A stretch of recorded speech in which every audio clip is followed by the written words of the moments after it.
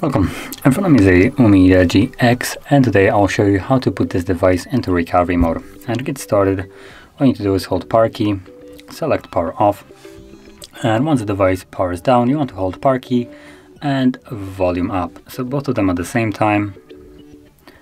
This should put us into boot mode from there. There we go. So once you see this mode right here, you want to use a volume up to select first option, which is recovery mode, and then press volume down to confirm it. Now, before we actually access the recovery mode, you will see this thing right here, Android with no command. So you want to hold power key and press volume up once, and there we are. So that is how you would boot into the recovery mode. Now in this mode you will need to use volume keys, so both of them will work. Volume down goes down and up goes up.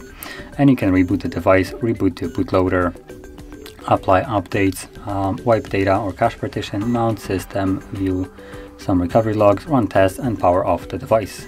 Now whatever you will select, you need to then confirm it with power key. So because I want to leave this mode, I'm going to select reboot the system now. Power key, and there we go. It will now initiate the reboot and go back to operating system.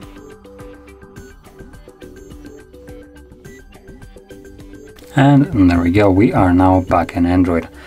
So if you found this video helpful, don't forget to hit like, subscribe, and thanks for watching.